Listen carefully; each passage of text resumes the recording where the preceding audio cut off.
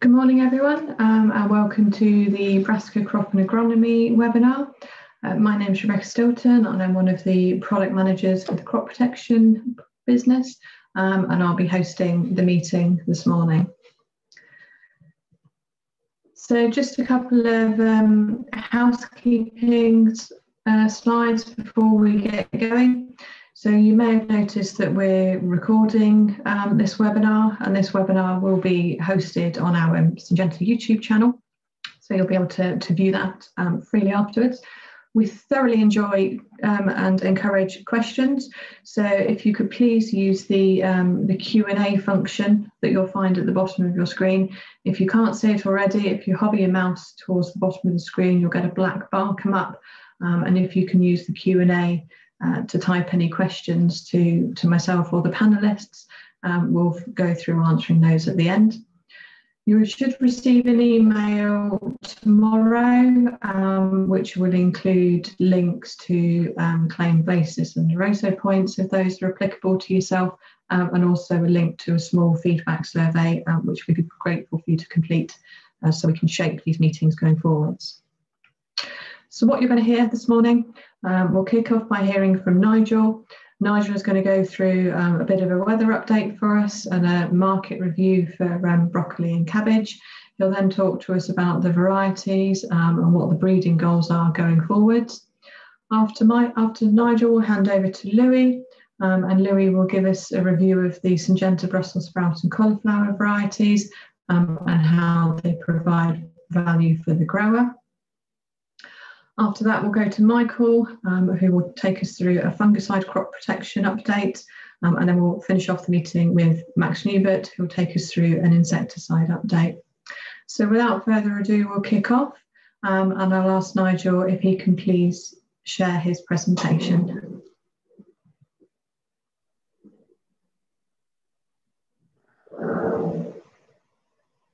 Good morning.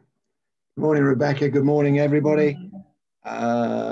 Yeah, we'll just get this fixed up. Hopefully shortly. Should open.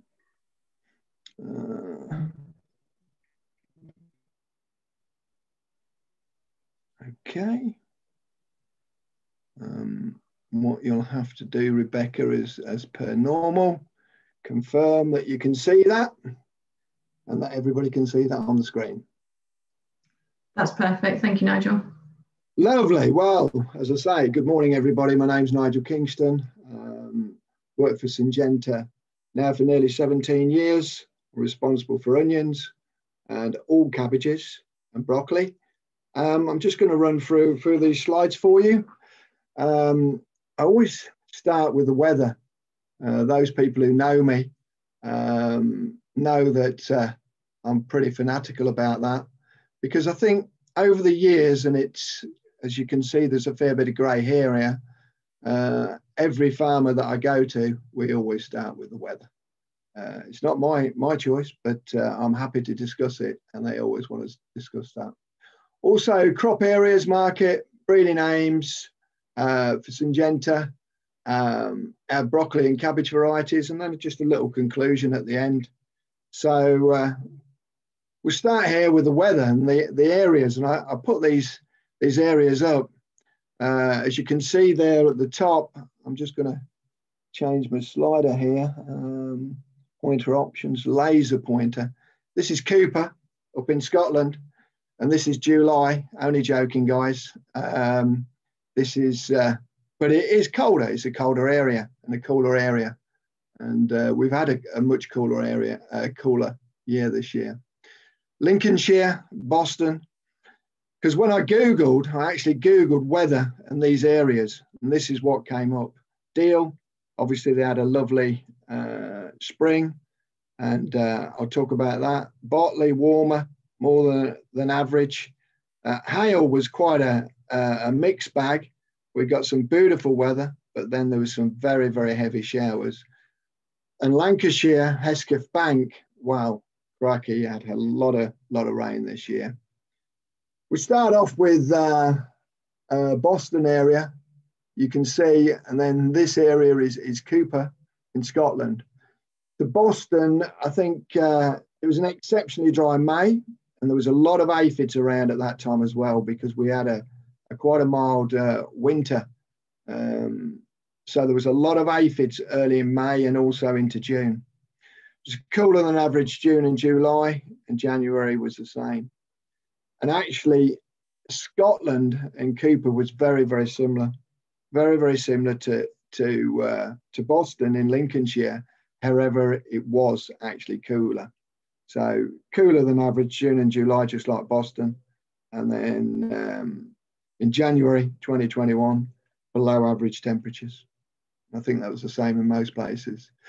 Then going up here, you've got Deal in Kent, above average temperatures most of the year. This is the line, which is your average, and this is the temperatures in 2020. Hail, same, but they had a very wet February and also quite a wet June as well. So that was the differences. Right, so Hesketh Bank, Lancashire, look at this. It was off the scale, the wettest February they've ever recorded.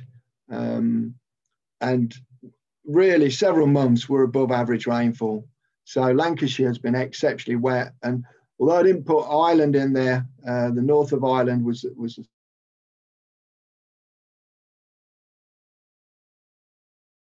it's very, very wet as well. And Botley down in the south was quite a lot warmer than average right the way through the year.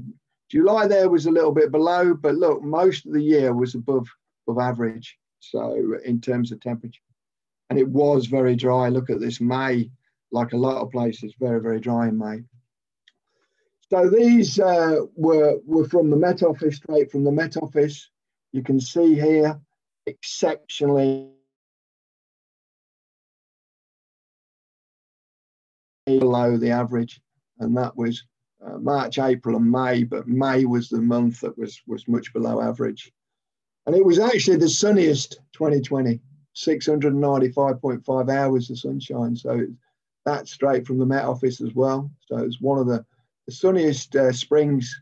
So March, April, May, yeah, there was very, very a lot of sunshine.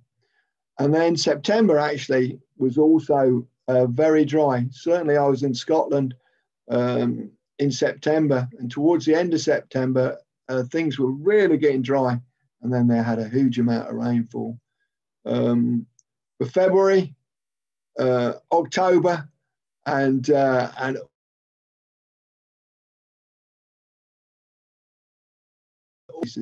I mean, if you look at the February rainfall in Lancashire here, you can see that it was way above average, way above average. And consequently, we've had some of this, quite a lot of damage in crops again. Soil conditions, sadly, pretty poor. And even the finest of Syngenta varieties, I couldn't get to go through that. This is in June.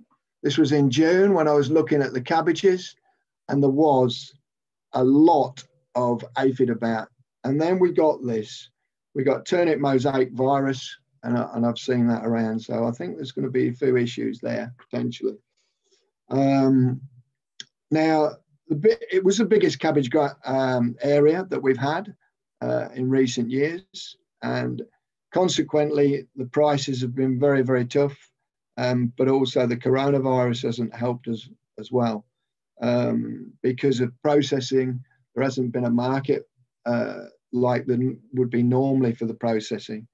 The whole head trade has been better that people have found. Supermarkets have been very busy. The broccoli area was the third highest area in 10 years. That surprised me. 500 hectares above average. High demand early on. Well, you can see this demand here was very high, and that was obviously due to the fact that we had a very cool start. So basically we wanted a lot of broccoli there, and there was, you know, very, very good prices to start. The Savoy area, It increased from 2019, but those two areas are still the two smallest in the last 10 years. Prices have been reasonable for whole head. Demand has been consistent through the supermarkets. This is the wholesale market price, but it's been reasonably consistent. Very good demand now, actually. But it has been poor demand from the processors due to food services, which is understandable again.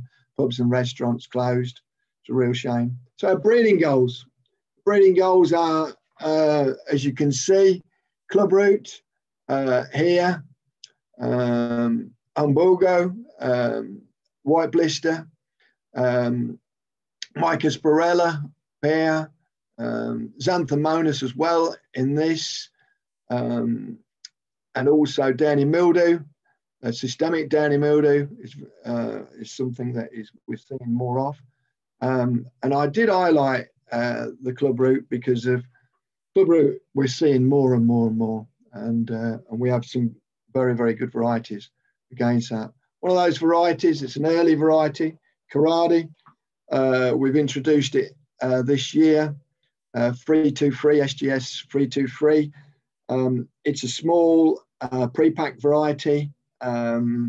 It's 75 to 85 days. In Ireland, I was sent this picture here by one of our Irish customers, and he actually planted some really, really late.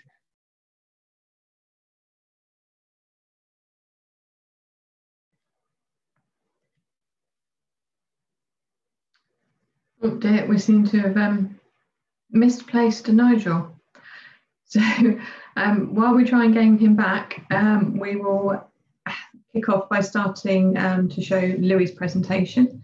So Louis, if you can turn your cameras on. Good morning, everyone. So on a little bit earlier than expected. I am going to have to rely on Rebecca today because I had a homeschooling mishap with my laptop and it's now no longer working. So Rebecca's going to be the next slide, please. So as I said, I'm Louis Stokes. I look after Brussels sprouts and cauliflower in the UK. So I'll run through those two portfolios just now. Nigel's given us a really good update of the weather, so I won't bother covering that again. What I'll do is I'll have a look at the areas of Brussels sprouts, and then because we've got such a big portfolio of sprouts, I'm going to just look at the highlights and new varieties for 2021. Next slide, please. So there is a sprout area from 2015 through to 2020. So in 2015, we were around 3,000 hectares, and that has fallen gradually to this year to around 2,440, I think it was. Some of that is from reduced demand, but some of it is also from increased yield from the varieties. I do keep telling our breeders that they're causing me problems by not being able to sell seed by giving you higher yielding varieties, but they don't seem to be listening and we're still aiming for more yield. So I'll see less seed sales, but you'll see more profit hopefully at the end. I'd imagine 21 is going to be similar again to 2020. I don't see any massive changes at the moment, but it is crystal ball time, and with COVID and everything, who knows what's going to happen. But I think they'll stick around that 2,450 mark. Next slide, please. So highlights of 2020, I think one of the best varieties I saw out there was Martinez. This is a November harvest variety. It was originally selected up in Scotland because it's so good against light leaf spot, but it's now performing throughout the UK. 2019, it did really well as well. And again in 2020, fits in November, nice dark coloured sprout. And if you remember Hellemus, it's a nice replacement for that. So it's in most people's programs, but if you haven't seen it, it's definitely worth having a look at because it's performing well in yield and quality and really good against disease. Next slide, please. Hey Melis is a slightly newer variety, similar timing to Martinez, a bit taller, and I'd say the button set on it is a bit nicer than in Martinez, so it's a nice button presentation. De-leaves really easily. And with a small cutting point, it's also suitable for mechanical trimming as well. Dovetails in nicely with Martinez, so it gives you loads of cover in that November period. Hay mallet will also hold through into December and makes a really nice stalk if you're looking for that in the autumn or in the winter time up till Christmas. Next slide, please. So we also run a breeding program for trimming sprouts to go through mechanical trimmers. These are Trim Top and Trim Star. They are slightly elongated buttons. You can't really tell when you're looking at them. Me and you probably can, but the customer won't. But they just allow the sprout to orientate slightly better on the trimming machines and also reduce that cut area when they're trimming as well. So Trim Top is the first one of these two. It's a November timing. You can plant it early as well, and nice even spacing on the stalk. Next slide, please. Trim Star follows on nicely from Trim Top, so November and December. What really stands out about Trim Star is, other than the yield, which is higher than any Trim Top, but it's got really good field standing ability, so it can hold really well in the field, and it has excellent shelf life. So if you want to hold it in store as well for a little while and then build up before the Christmas period, it works really well. And they line up perfectly on mechanical trimmers and go through to be trimmed, ready for that market, which I think is probably growing. There's more and more convenience outlets as we go. So we see trimming as an important part of our programme. We've got other varieties coming through that we're having a look at in trials at the moment as well to fill the programme out from start to end. Next slide, please. New introduction in 2020 was Scorpius. Some of you may know it as 1698. I first saw this variety in 2018, which, if you remember, was a really dry year, and a lot of varieties struggled for height, and we got leaf entrapment between the buttons. Scorpius stood out because it got some space between the buttons, good yield, and the leaf drop was really good on it. It's a late prophetess timing, but unlike prophetess, there's no planting restriction, so you've got no risk of bolting with it, but it presents a button very similar to what you would see with prophetess, and it was treating in a similar way in the field, so not too much fertiliser on it. It wants to be kept a little hungry, if anything, because of the vigour there. Fits really well in that December timing, so takes you on from prophetess through towards Christmas. Next slide, please.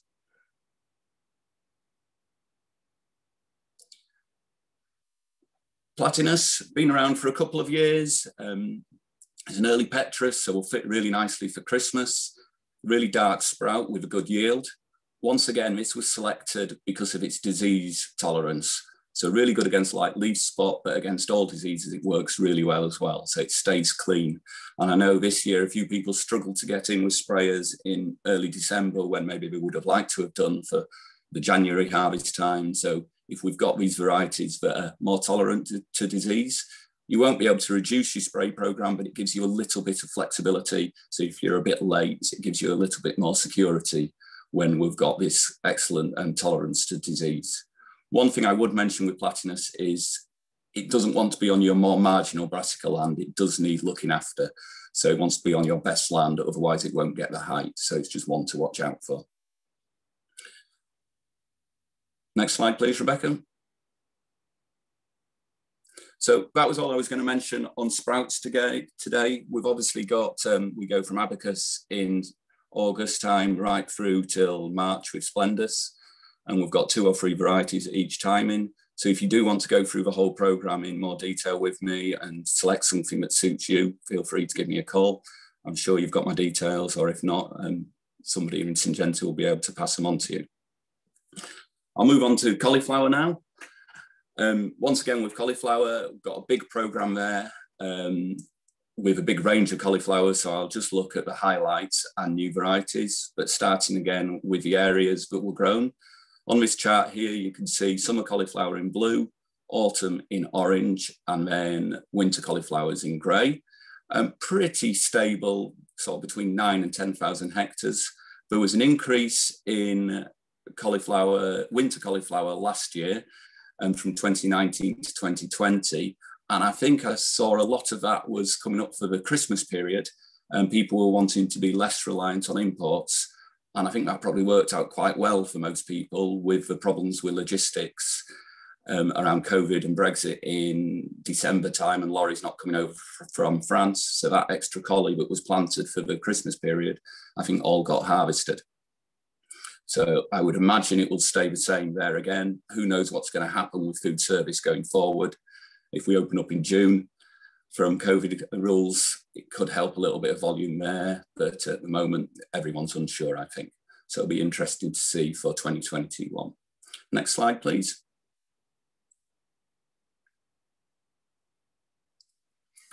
So there's our full programme of cauliflower. I won't go through each variety individually, but you can start with Speed Start, so over winter sowing, ready for harvest in May, and we go right the way through to something like Dell on Mayfair, our very long cycle varieties, which are ready for end of April and May the following year.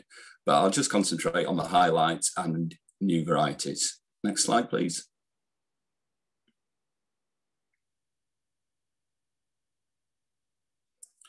So our Magro is a summer or autumn cauliflower, fits nicely in both timings, really reliable varieties, around 90 days to maturity.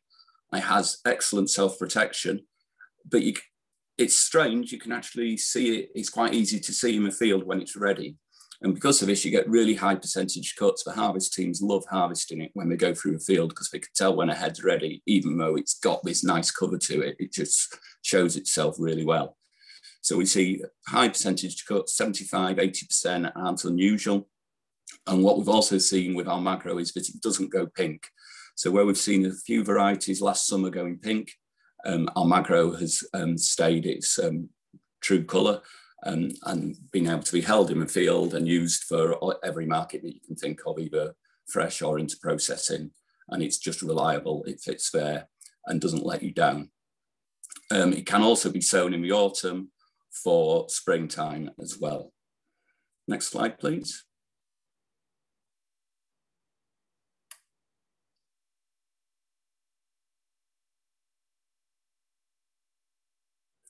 There we go. I thought nothing was going to happen then. Andromeda. Andromeda's from one of our real white cauliflower range. So this is where we've isolated the white gene in there. September, October timing, a bit faster than our Magro, 75 days. And it's got an open growth habit that it stays white in the sun. But what you also see with Andromeda is that even after harvest, it stays white. So what I do when I'm out in the field, I cut a head when it's ready, and I'll either leave it in the car or leave it out in the field for a few days in the sunshine, and it still maintains that white colour. So it gives you a really good quality curd at that time of year, really nice white colour. Once again, Andromeda can be sown in the autumn as well for June harvest. So you can start off with a Speed Star followed by Andromeda, then into our Magro before you move into your spring sowing. So it's quite a flexible variety there. Next slide, please. So on to new varieties now. These are more looking at the long cycle timing. So Casham is an autumn variety. It's in the Daiwan segment, so late November and into early December. Really healthy plant, and we get some really high percentage cuts with Casham as well. It was introduced in 2020, so we saw a lot of it this last December, end of November, December. It worked really well with curd quality as well. It looked really nice. I feel like I'm repeating myself a little bit because we keep talking about really healthy plants and really good percentage cuts with all the new varieties, but that's what we're aiming for when we're breeding now. So the healthy plant leads to healthier curds and higher percentage cutouts. So you'll see me mentioning it a few times with these new varieties. I won't apologise for it because it's about adding value for you guys and getting higher yields out of the crop that you're growing in the field. So next slide, please.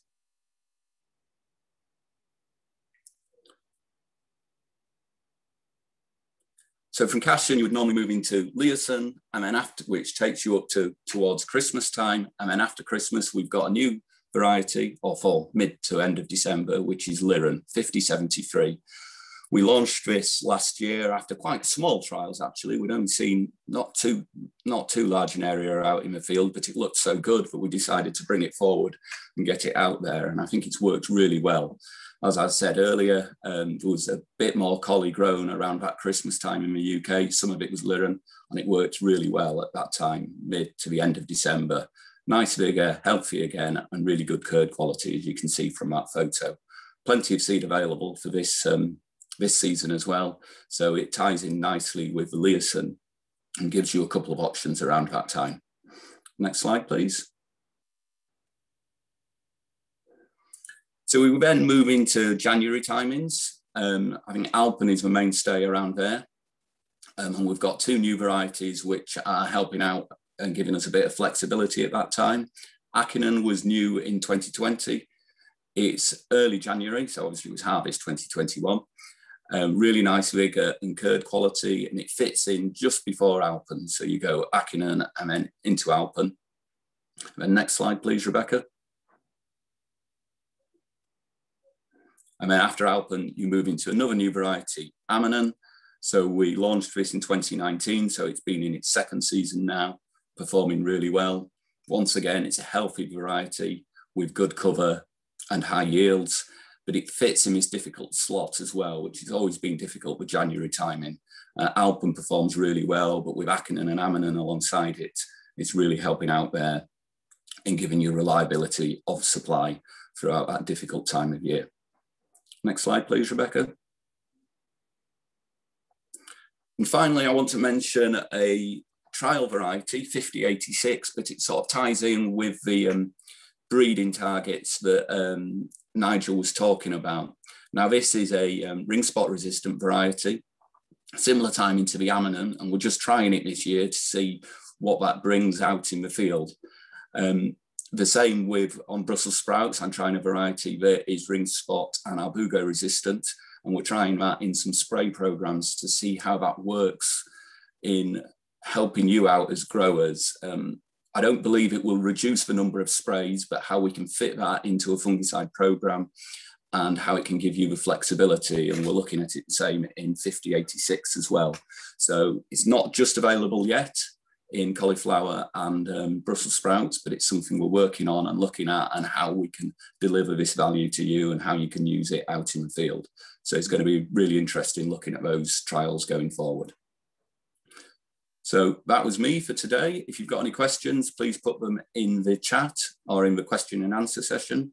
I'll just mention that we are running our Lincolnshire summer demo in June and autumn, COVID permitting. So all the plants are going to be going in. If we can't do a face-to-face demo, we will do something on webinars or video on YouTube, and we'll work out a plan for that as we go forward. But hopefully definitely by the autumn, you'll be able to come and see us in the field, and it'd be nice to see some faces again rather than on computer screens and Nigel disappearing off somewhere into the cloud somewhere.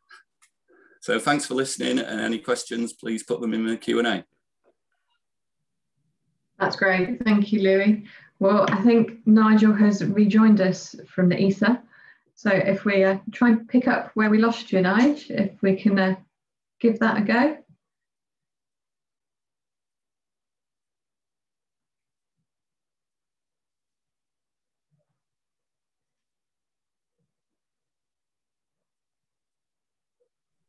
Now, let's give it another go. Whoa. Right. Can we see my screen? Not quite yet. No. Oh, do I need to? No? Hang on. Try again.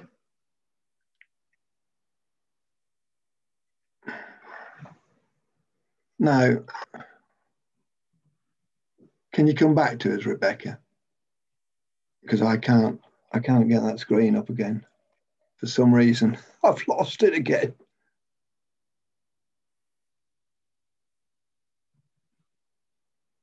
Can you see the share? Yeah, I can. Brilliant. Let's start again.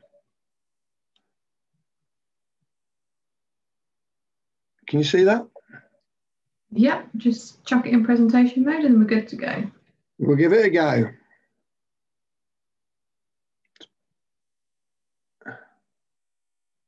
It was all going so swimmingly well. I'd actually finished the presentation. Can we see that? Can you see that? I can see it, but it's not in presentation mode. Oh, there we go. Yeah. You go Okay, I think this is the slide where I finished off, where you lost me. I wasn't aware that you'd lost me. I know we've got to carry on and crack on now, so I'm really sorry for that delay. I can't apologise enough. I'm going to go straight to cuppa. It's a late maturing Savoy that we've got, 150 days. It's got all of the resistances in terms of its white blister, it's got clubroot, and it's got mycosporella. And it's yeah, it looks very, very promising, very winter hardy. This is cuppa here. You can see it against one of our competitors. Kilazole goes without saying. You can see kilazole here again next to something without clubroot resistance. It's very uniform, good storage. It's been around a time. And it's ideal for kilo heads. It's a trusted, tried and trusted variety. And as I say, you can see the differences between that kilazole here and a non-clubroot variety here. This is new, Marconi. We trialled it. This is the second year that I've seen it, and it's really stood out in storage actually. For a start, it can be used for processing, and it can also used for that 1 kilo heads as well. So it's got some real good attributes to it. It's also very strong against thrip. Nice green colour after storage. It's easy to peel. It's low waste. It looks very, very promising. Besti, variety that we've had some time now. What I would say is it is vital to keep it hungry, because if it gets nitrogen, which it got in August after the rainfall, it will blow. You know, but if you keep it hungry, you keep it really hungry. This variety here is obviously can't stand the conditions. Besti here is very, very strong. It's also very good in an organic situation. Beanie. Beanie has been the standout performer for me. It's September, October harvest, very uniform, it's high yielding, and very, very uniform. And this is some of the results, independent trial results that we had. Very good in terms of holostem as well. I know it's excellent against disease. And if you look at it as well, it's very, very high percentage cutout as well. And the conclusions on it was Beanie was an excellent variety for late harvest. This had been seen over 2 years on this particular trial. And it's very, very good at the end. Better tolerance to holostem and when climatic conditions favour rapid growth. Just lastly, really, and I'm sorry for all the issues that you got. But I mean, some of the work that's being done out there, this is some of the work on Twitter, I think is fantastic. The more we can promote vegetables, the better, in my opinion, and also educate the public. I mean, and our own fieldsmen, because I had a fieldsman ring me up and said, you know, we got a lot of problems with this. Well, contamination. Well, it's not just, it is educating the fieldsmen, but it's educating the public as well. This is a hoverfly larvae, and I mean, that's a beneficial insect. And if we can tell people that, that it's beneficial, and the more of that we can do, I'm sure the better. It's as simple as that, really. And I once again, I apologise for the delays, but enjoy the rest of the webinar. Thank you, Nigel. Right, so Michael, over to you for a fungicide update. If you could share your presentation for me, that'd be brilliant.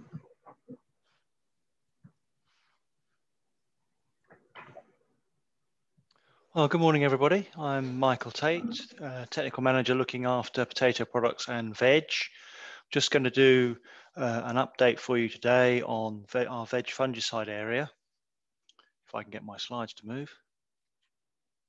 So what I'm going to start with is a bit of a regulatory update, because unfortunately in crop protection we seem to be constantly in a situation of regulatory flux. So I'm just going to say a few words about that.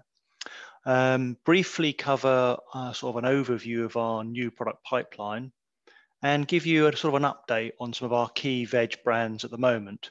I'm sure most of you will be pretty familiar with these, but it's more of a reminder than anything else. And finally, I'm going to say a few words about our new product, Adepidin. So regulatory. You will probably have been aware that the European Union decided that they were going to discontinue or disallow use of mancozeb, and that came through at the end of January.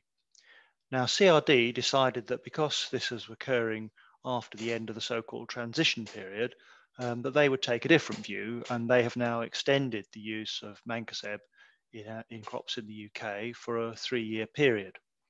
However, they're still able to curtail that should they think it's necessary during that period. So that's one thing that CRD have sort of done to show their independence from the EU. However, one thing that's causing us some trouble at the moment is metalaxyl M, and the use of metalaxyl M as a component within seed treatments. So a number of our key products, including Apron, which is obviously widely used in veg seed, is subject to a directive which will probably mean we could lose metalaxyl M as a seed treatment product from the 1st of June. And at the moment, this is not particularly widely known or particularly well publicised by CRD, but when we look at the regulations, that's the situation that we face. We're currently negotiating, talking with CRD to see if we can get this period extended to give growers a decent use-up period, and also for them to properly consider the information that we have provided them with. So at the moment, this is an ongoing situation, but at the moment, I think you need to be aware that potentially after the 1st of June, you won't be able to use metalaxyl M-based seed treatment products. This doesn't affect use of metalaxyl M as a foliar product, so that's just to make that clear. Now, within the whole sort of Brexit situation, we will obviously be taking in future increasingly greater responsibility for our own regulatory decisions. But one of the things that's happening is that products after the transition period, which were due to be regulated upon, we're going to find that these active substances have their period extended by 3 years, pretty much the same sort of situation that we've seen already with mancozeb. So for example, if we have a product which active substance might come up to for expiry in 2022, CRD will extend that for 3 years. So I think we've got a rolling program here within CRD to help them to manage the workload, looking at a lot of these products which were coming up for re-registration. So it's going to be a dynamic situation that people will have to keep an eye on to see which products get extended for this 3-year period. Another issue which I think could give the industry some headaches in the future is going to be movement of seed, treated seeds. So in the past, if you've had an approval in mainland Europe, there's not been a problem to introduce those seeds into the UK. However, after 31st of December 2023, in order to move seed from Europe into the UK, that active ingredient will have to be approved in the UK, and furthermore, it will have to actually be approved on the crop that you're looking to import. So again, more issues that we're going to have to keep an eye on going into the future, just to keep you sort of aware of that. At the moment, it looks as if it's still going to be possible to export seed satisfactorily from the UK into the EU, provided the product is registered in the EU.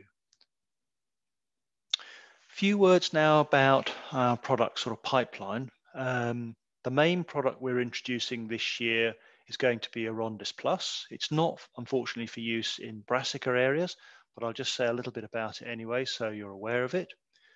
We're still looking to try to get Maxim 480 into lettuce and some other crops, the so-called second wave of crops for Maxim, but that's still ongoing. Finally, I will say a bit, as I mentioned earlier, about our new material, adepidin, which is targeted at brassicas and carrots.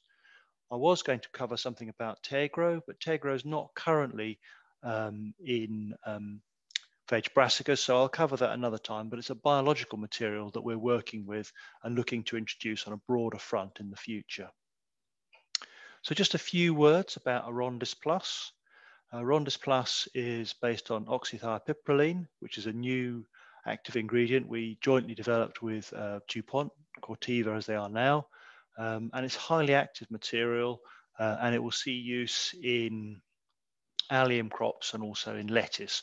And commercially, we're expecting to be able to bring this to the market in May, and it will be sold as a co-pack with Amistar. And the reason for this is so that we manage the risk of resistance developing in the downy mildews, which it's targeted against. So that's a new product for those areas, and we will no doubt expand use into other areas in future. Maxim, I've already mentioned that we're looking to introduce that into lettuce in the future, but it remains quite an important crop in the brassica area.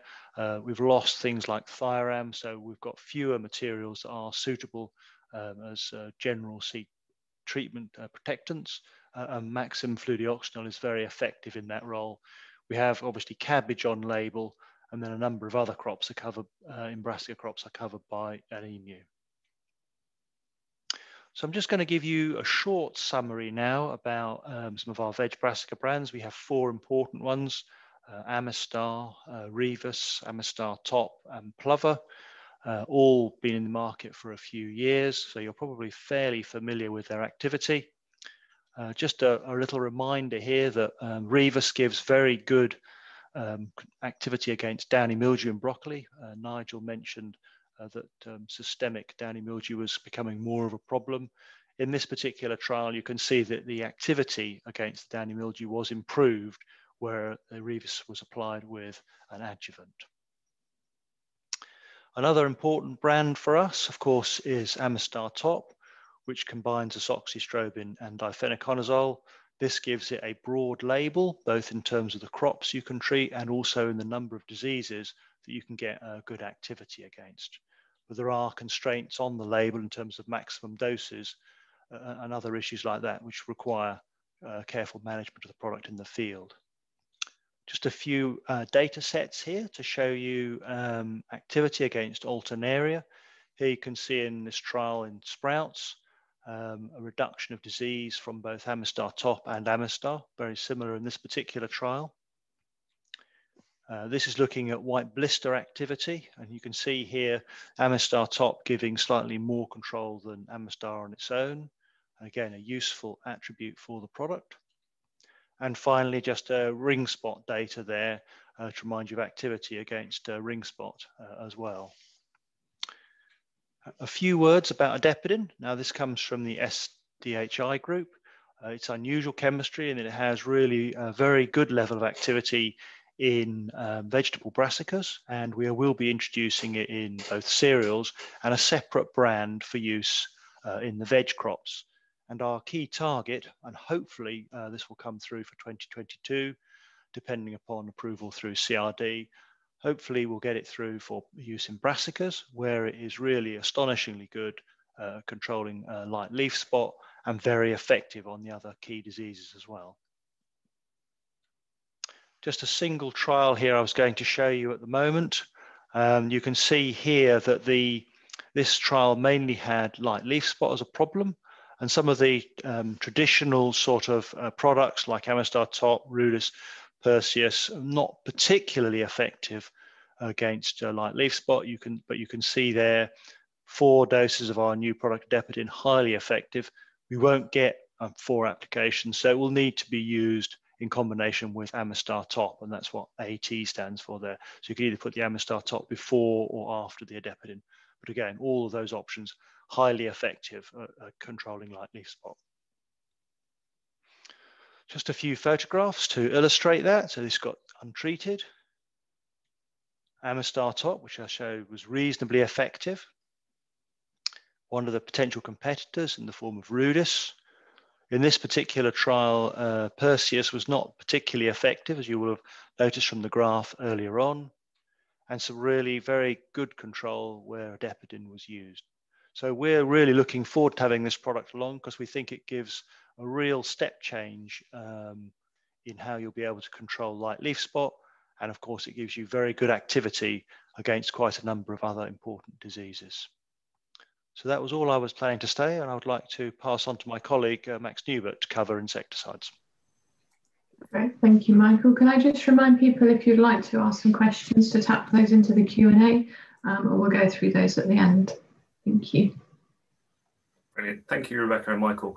Yes, and good morning, everybody. I'm Max Newbert. I am the technical manager for insecticides in the UK and Ireland. And as such, I'll be very similar to Michael, going through the sort of regulatory update pipeline and then touching at the end of current chemistry, focusing on Minecto 1.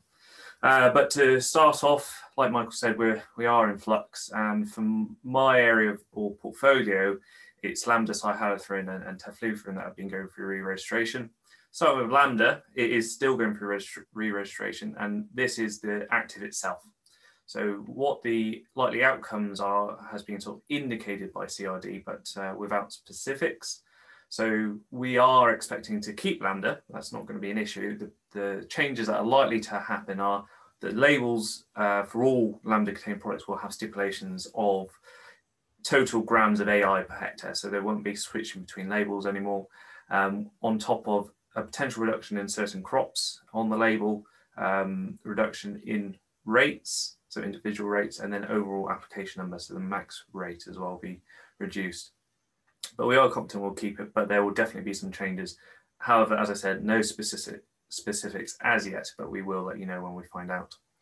The other thing is tefluthrin, so primarily Force ST. That's active, went through re-registration and came out, so that was good. And we don't expect any changes until 24-27, but we don't foresee any issues in the immediate term. So tefluthrin is safe as an AI. However, because of the re-registration, we were then having to transfer the emus of the minor crops onto the new map number. However, it became apparent because the Force ST, and you can see the data on the screen, is based on sugar beet as the crop. We have a 13 grams a hectare rate. Now, if you look at, onions are given here as an example, but if you do the rate we have been conducting with that, we are well and above, over double that for the current label rate. And then the other problem we face is the fact that sugar beet is a pelleted seed. Now, it's not economically viable for more or less all the minor crop users to use pelleted seed. So ourselves this year, a lot of our work is going into, can we address this and get film coated seed as accepted because of the bird mammal interaction issue? And then if we can't overcome the total grammage, can we get enough efficacy from such a rate in the minor crops to warrant treatment, basically?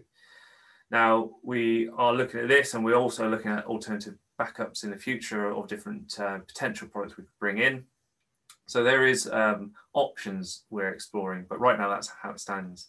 But that being said, we did actually get a reversal of the map number for a short period to produce enough on the old map number in 2020 to then sell into the seed houses for 2021 use, so that the emus could continue to be used in the short term, so we could have time to address the CRD issues, basically. So we expect Force to be on total use on emus this year, potentially some in 2022. However, what is available as in volume is enough to treat 2021, maybe a small part of 2022, but because it's treated in 2021 and sown in 22, there also has to be the realization there might be a slight reduction in efficacy due to the fact after sort of 3-month period of treated seed to planting, you will lose some tefluthrin to volatilization, so that does have to be taken into account. But once we know more, again, we'll inform the industry.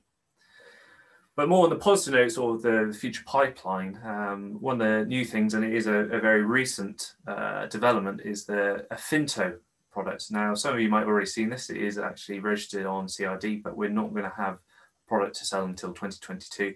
And what Affinto is, it is a clone registration of flunicimid. So it'll have exactly the same crops on label as Topeki does right now. We are still finding out what we can do with the product, but at the moment it will be another option to Topeki in what Topeki currently has on label. So for brassicas, I think it's cabbage and Brussels sprouts. But obviously it gives the industry another member of the R&D companies to work with, potentially developing the product. So that's very much of interest to ourselves for sucking pest control. The other area, and I've included this because there has been some press releases about this, is Spiripidion. Now, Spiripidion is a very similar mode of action to Spirotetramat, but is a completely new AI. As such, it has those properties, so sucking pest, whitefly, potentially thrips, but it's slightly slower acting with its mode of action. But it does make it very safe for beneficials, and we will be targeting the veg sector with this primarily. I've put 2025 plus on there. It's more likely to be 2027 for introduction. So it is a bit far off, but in the next few years, I plan to start doing trials with this. So as we get more data generated for crops relevant to ourselves, we can disseminate that information. So that was the sort of quick update on regulation and new sort of pipeline coming through. So moving on to just a quick reminder of what currently we have in the portfolio for brassica crops. Obviously, Minetto 1 we've had a few years now, and just on screen is what we currently have on label. Now this is important because I'm going to talk about sort of the added benefits of Minetto 1 in the following slides, but you can see the range of brassicas we have. And on the label currently is for brassicas is basically caterpillar pests, and then obviously late generation cabbage root fly, thinking third generation, something like that, for buttons on Brussels sprouts. We get 2 applications and quite tight intervals and post-harvest intervals, so it's quite a useful product. However, really what I want to focus on, especially because going forwards, we this year, and it will pop up in a second, we have lost thiacloprid, we have lost pymetrozine. So what that means for us is that we're starting to lose those actives that have sucking pest control. So primarily, obviously, misers, but just in general, we are losing those actives. So on the screen, I've sort of come up with a matrix to sort of state perceived efficacy or trial efficacy, in-field efficacy we've seen with Minetto 1. So everything in green is incidental control because it's not on label, but it's what we've seen in trials and in field since launch compared to, acetamiprid, spinosad, spirotetramat, across the board of a few other actives which are, non-generalist, non-pyrethroid type products, because they might be the ones we're interested to compare against. Now, usually if you look at the other products, generally you have either like a sucking pest active or you have a chewing pest active, where Minetto 1 actually has a very wide range of pests it can control. For yourselves specifically, peach potato aphid is a key concern. It does do mealy cabbage aphid very well as well. We have seen flea beetle adult and larval reductions when it's been used as well. I've put quite good efficacy there. I've seen good efficacy on Swede midge. I've put 2 ticks there, primarily because obviously it's very hard to make sure the application goes on in time before missing the Swede midge coming in and disappearing. Pyrethroids, I still think, if you time them well, can have a little bit better knockdown, but we do get good efficacy. There's some things Minetto doesn't do, so this is why I wouldn't really necessarily class it as a aphicide per se, because there's certain aphids it just doesn't have any control on. So, comparing especially to acetamiprid, a neonicotinoid, Nasonovia, current lettuce aphid, it just doesn't have any effect on. Obviously not a problem for really thinking about brassicas, but it's just to say there is a spectrum of aphid control, but for what we're interested in, it's exceptionally good. And then obviously everything, whitefly is probably the one to pull out for yourselves.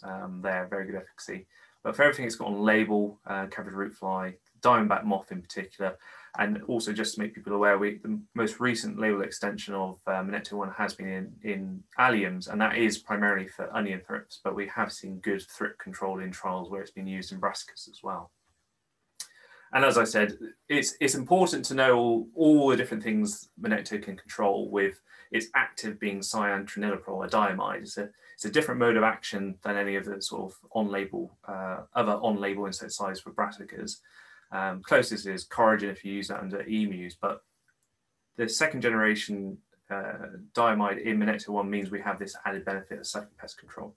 So it is good to understand that planning programs going forwards. However, there is the caveat, especially for brassicas, and I've tried to summarize this as simply as possible for the different crop groups it has on label, is For brassicas primarily, you do need an adjuvant. Primarily, what we've seen work best are high percent methylated rapeseed oils, such as phase 2. And this is because Manecta-1 is works by on the mussels as a diamide, second method primarily for ingestion. The formulation for Manecta-1 is a WG. So without the oil, we don't get penetration into the plant because it is xylem mobile. If we get into the xylem, they will consume it when they feed from the xylem and phloem, and that way they will get controlled. So absolutely a necessary inclusion to get the incidental control of sucking and leaf boring pests. The other thing I didn't point out was the leaf miner there. For the other crops, it's sort of, you know, actually advised. Generally, we get slightly better numerical control, but it's not the night and day difference that we have in brassicas. For lettuce, we don't see much of a benefit due to the fact it's a very absorbent crop and obviously a lot of leaf area.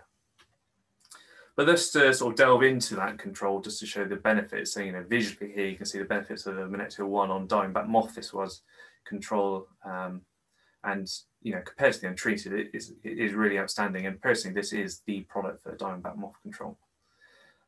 Even compared to Verimark, which is the same, you know, active ingredient as Manecta-1, because when it's dry, especially, you know, we've been seeing what Nigel was saying about dry maize. If it's dry and we're relying on a drench, the systemicity can cause less efficacy than you might imagine. But obviously, as a foliar, you get it on the plant and you get very good control regardless of weather conditions. But with that being said, just a visual back in 2016 with Valley and Brassica Centre. So the first chart here is diamondback moth, and you can see this is number per plant. So the control, lower the better. And you can see it doesn't matter what type of adjuvant we use or how much or none at all. It is a phenomenal product on diamondback moth, no doubt about that. But what's interesting, in the same trial, we did get mysis, so peach potato aphid. So when you're comparing this to more aphicide type products of pymetrozine, spirotetramat, you can see this is the real night and day difference here, where if you don't have an adjuvant, you basically get no control at all. It just doesn't work because it's not in the plant and acting for ingestion. As soon as we add an oil in, so Actirob is basically phase 2, so half a litre in the tank with Manecta-1. Codicide is another type of oil product, so very similar, acting as an adjuvant. And you can just see here how much better we're in line with other aphicides. We're, you know, getting the same efficacy of a difficult control pest. And we have been monitoring this, and there is no cyanotraniliprole resistance in mysis in the UK, so that's fantastic as well. And then similar for whitefly and other sucking type pests, and you can see back in 2014, you know, the one to compare against here really is the spirotetramat, but you can see this is adults number, so lower is better, so the untreated on the left there. But you can see again, very much like we saw with aphids, if you put the adjuvant in, well, that's when we get levels of control similar or, you know, just as good as other whitefly products. So it does have that flexibility for the season. And personally, also for any leaf miner pests, if you're worried about leaf miner pests, it is night and day difference as soon as you get, you know, this product into the plant versus, you know, if you're trying to do anything with pyrethroids or a spirotetramat product. So this was from Warwick Crop Centre. So again, just showing the range of pests you can have control with the 2 seasons. So the only caveat it being is that you do have to think about this at the start of the season, because there is a limit to the amount of cyanotraniliprole you can put on a hectare per calendar year. So if Verimark, you know, the drenched cyanotraniliprole from FMC is used, that basically discounts any use of Manecta-1 in field following. So especially for double cropping, that leaves one crop with completely without potentially any cyanotraniliprole actives there. But otherwise, it just means we could potentially have issues later in the season with the lack of foliar products we're having. So just put some tables together really to talk about, you know, how does it compare spinosad as a drench compared to cyanotraniliprole in the form of Verimark as a drench. And just to pull out, we do get very good cabbage root fly protection from spinosad, which obviously is the primary reason we're using Verimark. And you can see at the top here, Verimark, back in 2015, looking at this trial, obviously other products in this trial, but spinosad being the one we're really comparing against. And you can see statistically similar. We're getting very good levels of control with both products. In this, numerically better with spinosad. So this is percent plants destroyed by cabbage root fly. And then at the end of the season, what was the marketability? And you can see again, statistically similar, but spinosad working very, very well against cabbage root fly. Because obviously the other reason you would be using Verimark is the vigor it gives. Now, it does give vigor. Cyanotriptyl we do know has a vigor benefit. But we did a bit of an experiment back a few years ago with Allium Brassica Centre just to have a look at how much this vigor affects the crop through the season. So we did quite a few different things just to focus in on what the vigor was. So this vigor assessment here, obviously higher is better, was done through the season when it was out in field, compared to the old chlorpyrifos drench with no perceived vigor benefit. Cyanotriptyl on its own, then had a following program. Spinosad on its own, and then just to see where the vigor was coming from, because obviously when we first had Verimark, it was in conjunction with Cruiser, so there was a sort of doubling of vigor benefits products on there. And you can see here, you know, there was no significant difference, and this is a quote from Allium Brassica Centre. The only real vigor was seen in the greenhouse. Now the caveat, obviously, this was done in cabbage. For your short cycle crops like broccoli, it might be a different story. It might give you that vigor benefit, and I think that's where Verimark can fit very well, because they're shorter in the field. It gives protection over that period, and that vigor effect for the rapid cycle of those crops can be a benefit. But for other crops, I think potentially having a spinosad start to the season, so you can cover the entire season with Minecto if there is an issue, or if not, you don't need it. Either way, looking at the numbers, generally it works out cheaper as a program as well. And just to, you know, talk about the Verimark protection, we did some work right back, I think this was 2016-15, with BVRO looking at how does control of mysis this is laboratory condition, so we can keep adding aphids to it weekly to see what the level of control for persistency is for the product. So we had Cruiser and Verimark in this trial. You can see the level we used to get with Cruiser, but just to say with Verimark, it does work, but it does fluctuate. And then after sort of 4 or 5 weeks, does start to dwindle in protection a bit. So it does offer some aphid protection, but doesn't perform quite as well as previous products we've had for aphid control at the start of the season. And just a visual of that on the left there, the untreated. In the center, we've got the Cruiser, and then on the right, Verimark, looking very similar with the number of mysis on the plant compared to the untreated. So if there's high pressure, which might not necessarily be this year, but like we had last year, especially if it's dry in May, this could cause a lot of issues actually. And just to visualize that, this is 5 years of both diamondback moth in the bars and mysis in the purple line over the season. So March going into April, May, June, July, and then into the autumn months. What the average numbers caught in the UK are. Now, obviously, especially with diamondback moth, this is a changeable feast, but this is sort of the window we could have invasion through. This year, if you look at the weather data, I'm predicting really sort of the 29th of May, early June as the first flight for mysis. So our peak of mysis probably pushed back a bit. So from my point of view, you know, Verimark will work very well for rapid cycling crops, early season when there isn't too much pressure, because it will cover the entire season for that plant. And if there is a bit of pressure, it's not going to be too high and be overwhelmed. And hopefully it will be during a period that isn't too dry. Whereas as soon as you get past that bit, for flexible control, especially going through this entire seasonal period, which is, you know, months, potentially the crop could be exposed to certain pests, having 2 applications of Minecto instead of just one Verimark might offer that more flexibility, you know, depending on if it's mysis, whitefly, thrips, or obviously diamondback moth coming in at a later period or a very dry period. So that was all my summary of, you know, what's coming through, regulatory challenges, and just a thought on planning for the season. Obviously, some plans might have already been made, especially for the early planted crops, but following later May planting onwards, it might be something to think about for what your program will consist of this year. But otherwise, thank you very much for your attention, and I'll hand back to Rebecca. Thank you very much, Max. Excellent. Right, we've got a few questions in, so if everyone can turn themselves, the videos and mute off, that would be brilliant. So we'll start with a question for Michael. Have you seen any resistance developing to Amistar/Amistar top in Alternaria or ring spot? A short answer to that is no, but theoretically, you know, Alternaria resistance occurs in early blight in potatoes and some of those crops in Europe, so it's certainly a possibility. It's not something I've come across, but obviously I've only been back in the veg sector for the last year, so to speak, so it's something that I may have to pick up on with our experts in Basel on, but it's not something I'm aware of at the moment. No, certainly not something that's come my way either. So, but yeah. One for Max, and I'm assuming this is referring to Monecto, so anything for kale or greens? At the moment, no. I mean, the problem we always face with leafy brassicas is we're applying the product directly to the product, aren't we?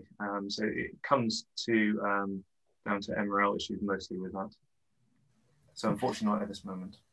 And staying on the Monecto theme, what water volumes would you recommend when using Monecto and an adjuvant? Well, when we've been looking at trials, and to be honest with this, the last time we did a sort of adjuvant and water volume piece, that was, I think, back in 2015. And we were primarily looking at Brussels sprouts and late cabbage root fly attack. And in that trial, it was, I think the best outcome was a litre of phase 2 at 200 litres of water.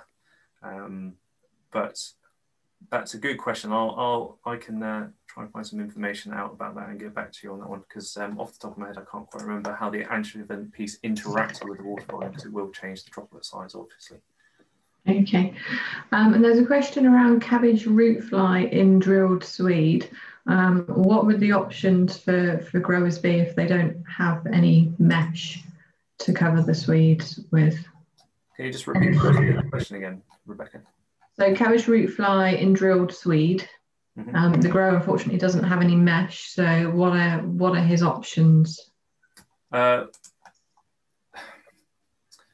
That one's a different limited one. Yeah, limited, I think, unfortunately. Sorry, I can't be more helpful with that one. Yeah. And this is one that I'll probably take, but there's a question on Apron Excel on transplants in the glass house and where do we stand? The answer to that at the minute is a little bit unclear, because we haven't had a full answer from CRD yet, but there is a possibility, and there has been an indication from CRD that they will withdraw all metalaxyl M seed treatments on the 1st of June, and then we will have to re-register them. But that hasn't been confirmed yet. And this is all very much in the air, and we're trying to push CRD as fast as we can, which is obviously not particularly fast when it comes to CRD, to try and get some answers and some clarity for people, because obviously we're very conscious that that CRD haven't communicated anything or on any of these products or any of their databases, so it's quite unfair for them to try and enforce this 1st of June date. So at the moment, you'll have to bear with us, and we're trying to get as much information as we can. And as soon as we have more information, we will let you have it. But there is a possibility that you might not be able to use it on transplants for the time being.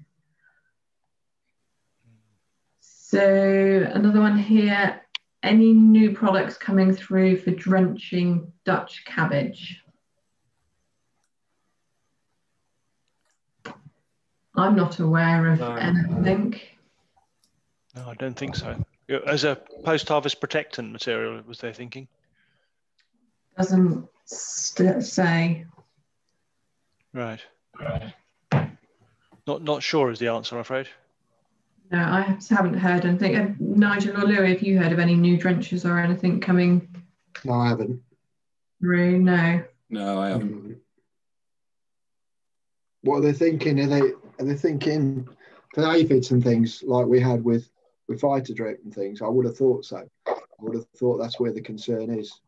I don't know. It doesn't That's where state. the concern is, I would say. So Max, what's your thoughts there? Well, we're always looking at things, but at this moment in time, there's nothing that's ready to, be in the market in the short term. Okay. Well, that's all of the questions answered that we've had through at the moment, unless anybody types something through really quickly. Apparently AHDB are doing a project on post-harvest drenches. So yes, I wasn't sure whether he was referring to a sort of a pre-planting drench or a post-harvest. Yeah, you're quite right. They are looking at that area. Yeah, so there's a project happening in that area which we're not involved in, unfortunately. Yep.